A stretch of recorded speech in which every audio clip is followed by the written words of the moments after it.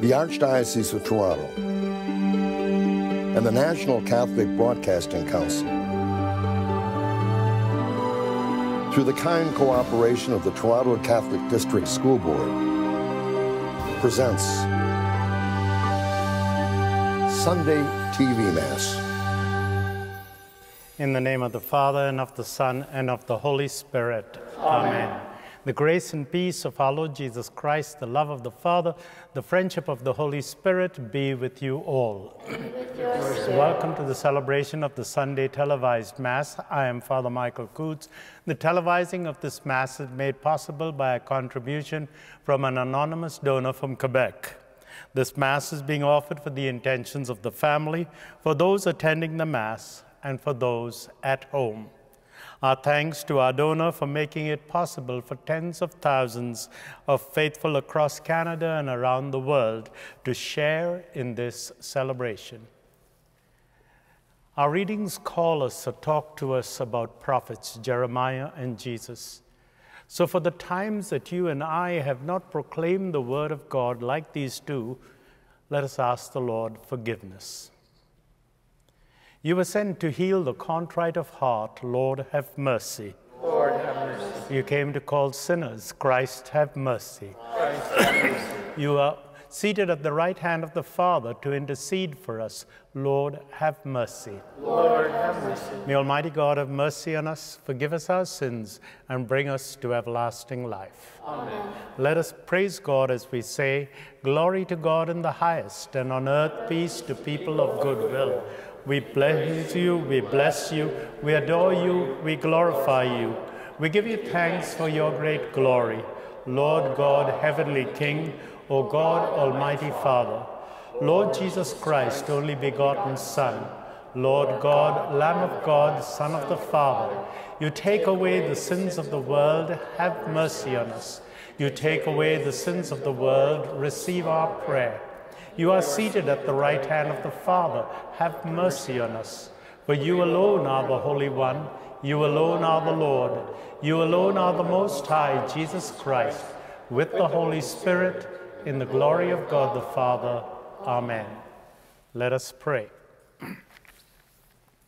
Grant us, Lord our God, that we may honor you with all our mind and love everyone in the truth of heart, through our Lord Jesus Christ, your Son, who lives and reigns with you in the unity of the Holy Spirit, God, forever and ever.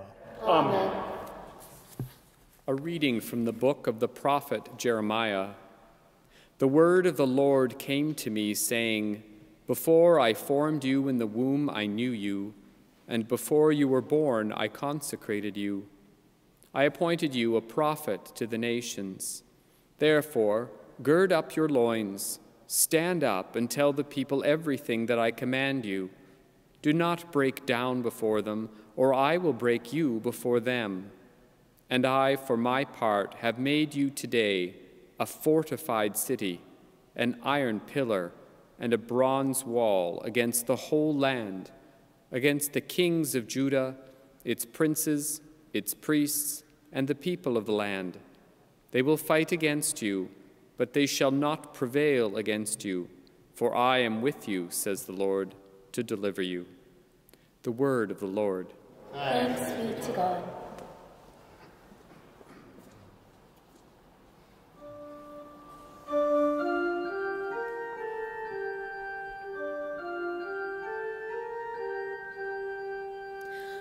My mouth will tell, O Lord, of your deeds of salvation. In you, O Lord, I take refuge. Let me never be put to shame. In your righteousness deliver me and rescue me. Incline your ear to me and save me. My mouth will tell, O Lord, of your deeds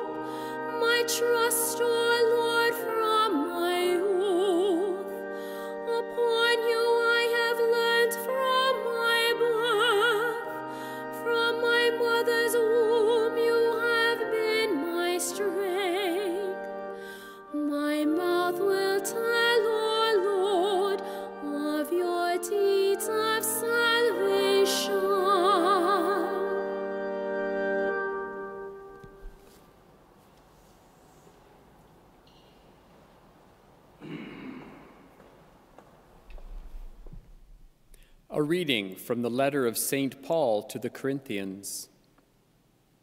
Love is patient. Love is kind. Love is not envious or boastful or arrogant or rude. It does not insist on its own way. It is not irritable or resentful.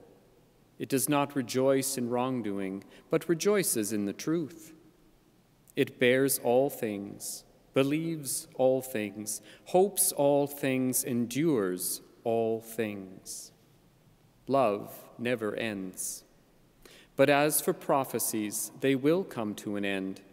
As for tongues, they will cease. As for knowledge, it will come to an end.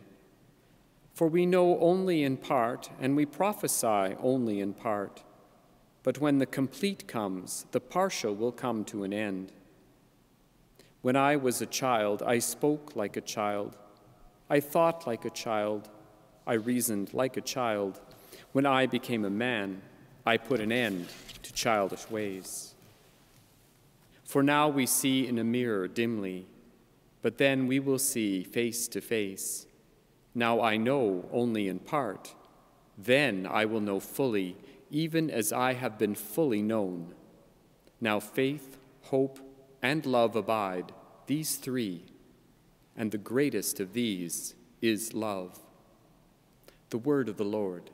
Thanks be to God.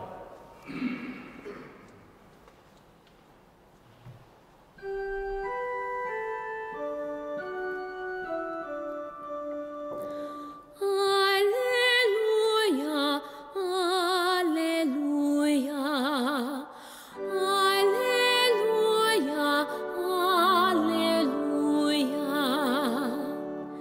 The Lord sent me to bring good news to the poor, to proclaim release to the captives.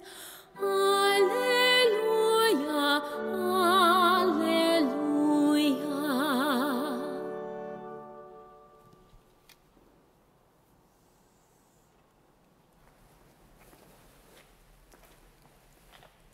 The Lord be with you. And with your spirit. A reading from the Holy Gospel according to Luke. Glory to you, O Lord.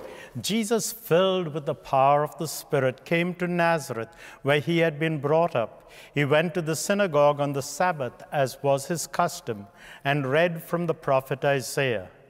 The eyes of all were fixed on him. Then he began to say to them, "Today this scripture has been fulfilled in your hearing." And all spoke well of him. And they were amazed at his gracious words that came from his mouth. They said, "Is this not Joseph's son?" Jesus said to them, "Doubtless you will quote me this proverb, 'Doctor, cure yourself.' And you will say, 'Do here also in your hometown all the things we heard you did at Capharnaum.' And he said, 'Truly I tell you, no prophet is accepted in his own hometown.' The truth is, there were many widows in Israel in the time of Elijah, when heaven was shut up for 3 years and 6 months, and there was a severe famine all over the land. Yet Elijah was sent to none of them except the widow at Zarephath in Sidon. There were also many lepers in Israel at the time of the prophet Elisha, and none of them were cleansed except Naaman the Syrian." When they heard this, all in the synagogue were filled with rage. They got up and drove Jesus out of the town and led him to the brow of the hill on which their town was built, so that they might hurl him off the hill. But Jesus passed through the midst of them and went on his way. The Gospel of the Lord. Praise to you, Lord Jesus Christ. Jeremiah and Jesus, two prophets, one from the Old Testament, one from the New Testament. And both of them were failures. Jesus was the Son of God, the Word of God made flesh, and yet, as a prophet, he was a failure. He died nailed to the cross. In the eyes of those around him, they jeered at him. Jeremiah was also a failure. In fact, most of the prophets didn't want to take on this job because they met with oppositions. They were thrown in jail, they were sent into exile, they were beaten, they were thrown into a well. So why would he want to be a prophet? And Jeremiah actually says that to the Lord. In chapter 22, he says, Lord, you have seduced me, you have trapped me, you have enticed me, and I allowed myself to be seduced, to be trapped, to be enticed. And while he was complaining that he was not ready to be a prophet, God put an end to it and said, look, I have called you. I have called you and formed you even before you were born. And it is my work that is going to be done. It's not your work.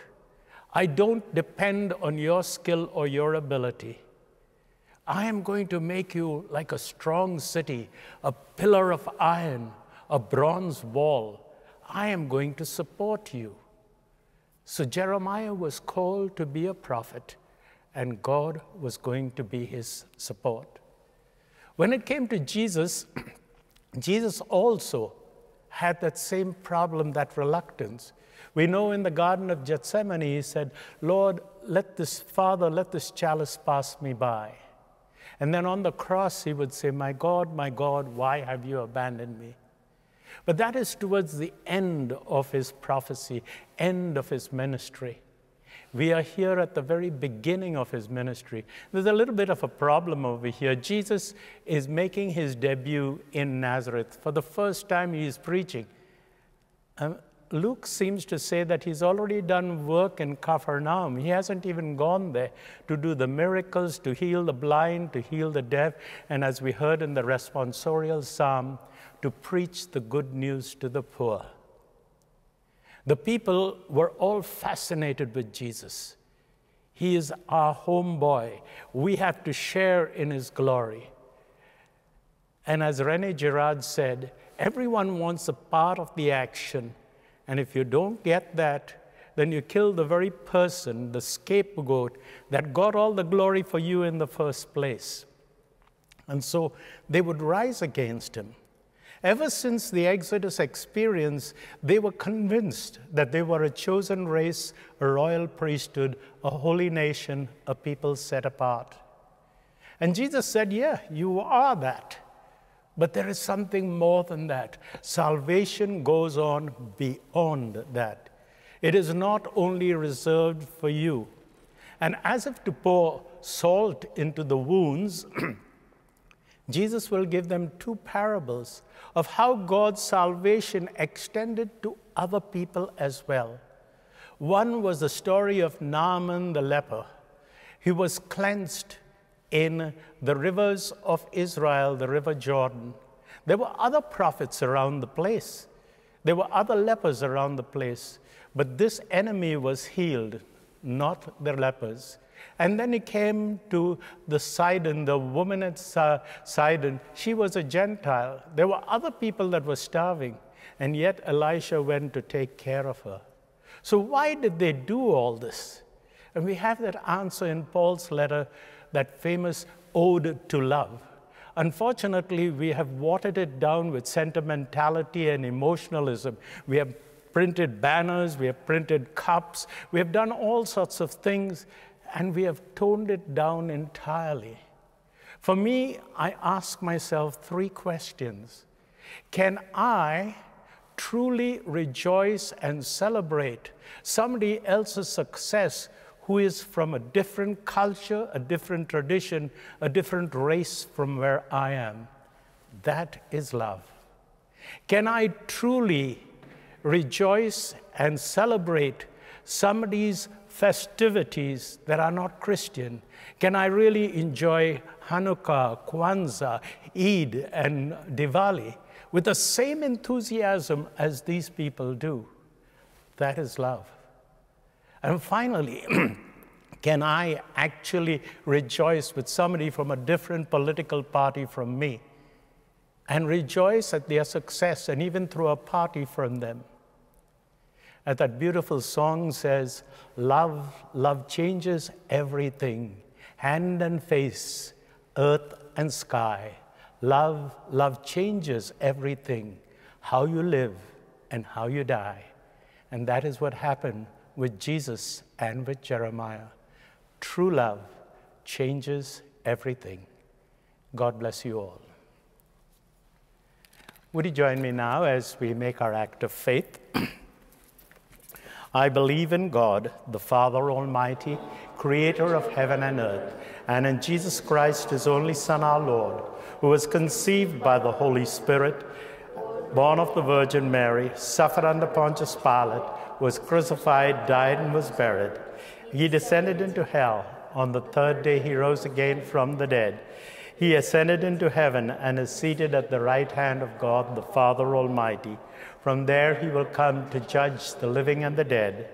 I believe in the Holy Spirit, the Holy Catholic Church, the communion of saints, the forgiveness of sins, the resurrection of the body, and life everlasting. Amen. Let us bring our prayers before God for Christians everywhere called to be witnesses to the good news of Jesus Christ. We pray to the Lord. Lord, hear our prayer. For those who have lost a loved one because of COVID and also because of delayed medical procedures because the ICUs and hospitals have been filled, we pray to the Lord. Lord, hear our prayer. For the homeless and the people forced to live on the streets during this frigid winter, and for those who help them, men and women, we pray to the Lord. Lord, hear our prayer. For our sponsor from Quebec and for other sponsors and their families, we pray to the Lord. Lord, hear our prayer. Loving God, we thank you for the gifts you have given us. Help us to proclaim your word in and out of season through Christ our Lord. Amen.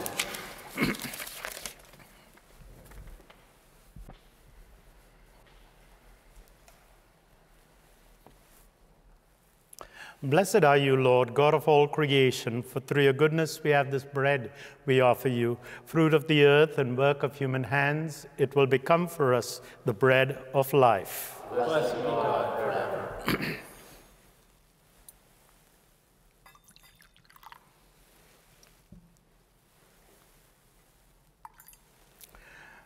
Blessed are you, Lord, God of all creation, for through your goodness we have this wine we offer you, fruit of the vine and work of human hands. It will become for us our spiritual drink. Blessed be God forever.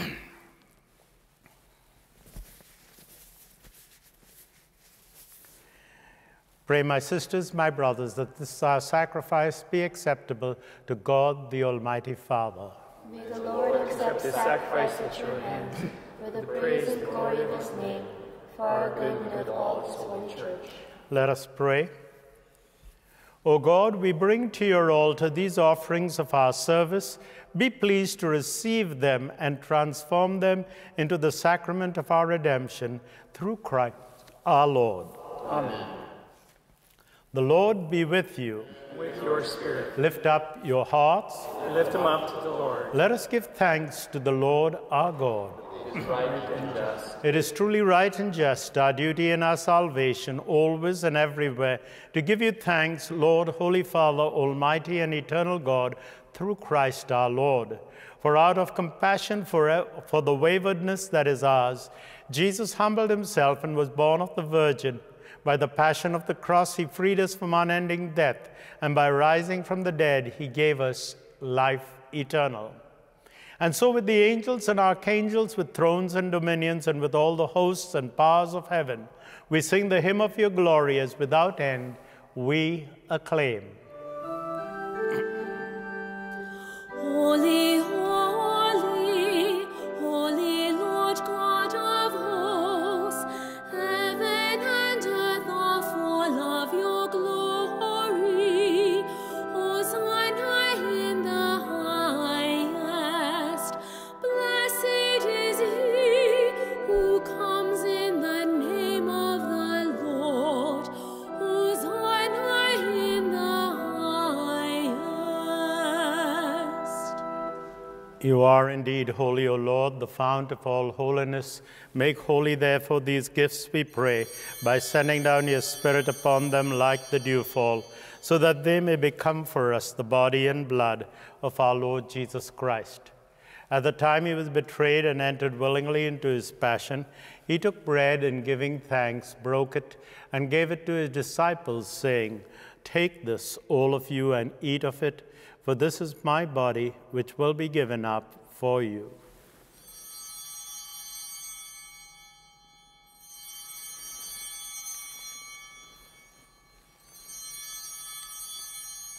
In a similar way, when supper was ended, he took the chalice. Once more giving thanks, he gave the chalice to his disciples, saying, "Take this, all of you, and drink from it, for this is the chalice of my blood, the blood of the new and eternal covenant, which will be poured out for you and for many for the forgiveness of sins. Do this in memory of me."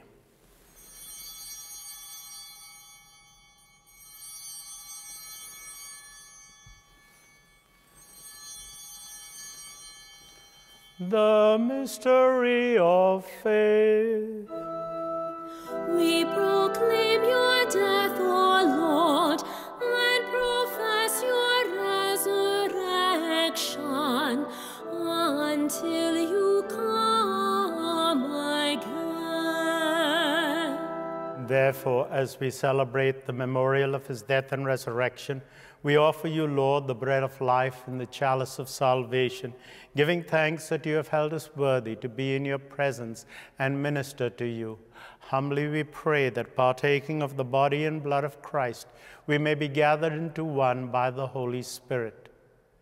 Remember, Lord, your church spread throughout the world and bring her to the fullness of charity, together with Francis our Pope, Thomas our Bishop, the bishops across Canada, and all the clergy and this entire people of God.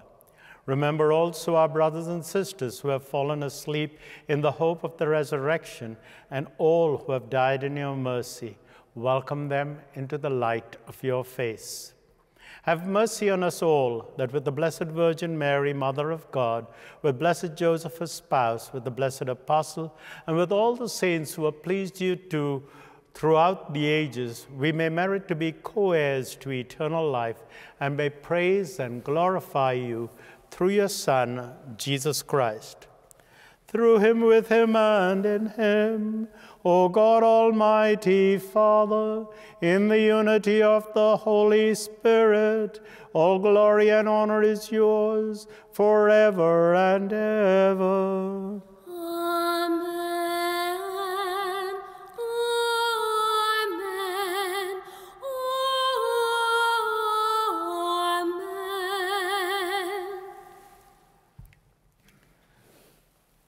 At the Savior's command, informed by divine teaching, we now dare to say, Our Father, who art in heaven, hallowed be thy name. Thy kingdom come, thy will be done on earth as it is in heaven. Give us this day our daily bread, and forgive us our trespasses, as we forgive those who trespass against us. And lead us not into temptation, but deliver us from evil. Deliver us, Lord, from every evil. Graciously grant peace in our day, that by the help of your mercy we may be always free from sin, safe from all distress, as we await the blessed hope and the coming of our Savior, Jesus Christ. For the kingdom, the power, and the glory are yours, now and forever. Lord Jesus Christ, you said to your apostles, Peace I leave you, my peace I give you. Look not on our sins, but on the faith of this your church, and graciously grant her peace and unity in accordance with your will, who live and reign forever and ever. Amen. Peace of the Lord be with you always. With your spirit. Wherever you are, let us share with those around you the peace and the joy of Jesus Christ.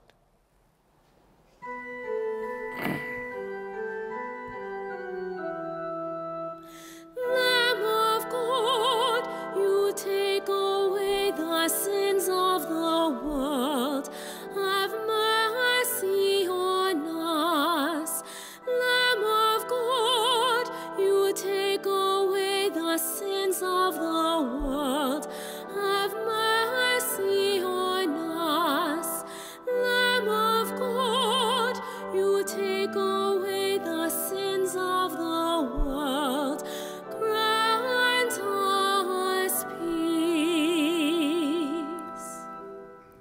Behold the Lamb of God, behold him who takes away the sins of the world. Blessed are those who are called to the supper of the Lamb.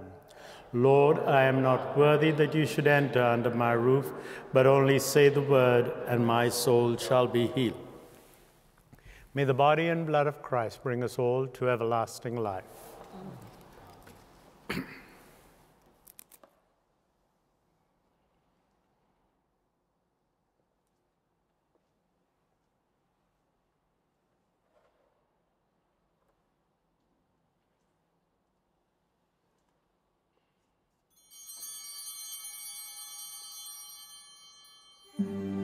Please join me now in this act of spiritual communion. My Jesus, I believe that you are present in the Blessed Sacrament. I love you above all things, and I desire you in my soul. Since I cannot now receive you sacramentally, come spiritually into my heart, as though you were already there. I embrace you and unite myself wholly to you. Permit not that I should ever be separated from you. Amen. Let us pray. Nourished by these redeeming gifts, we pray, O Lord, that through this help to our eternal salvation, true faith may ever increase through Christ our Lord. Amen. The Lord be with you. And with your spirit. May Almighty God bless you, the Father, the Son, and the Holy Spirit. Amen. The Mass has been celebrated. Go now in the peace of Christ to love and serve the Lord and one another. Thanks be to God. Our thanks to our donors for the gift of this Mass.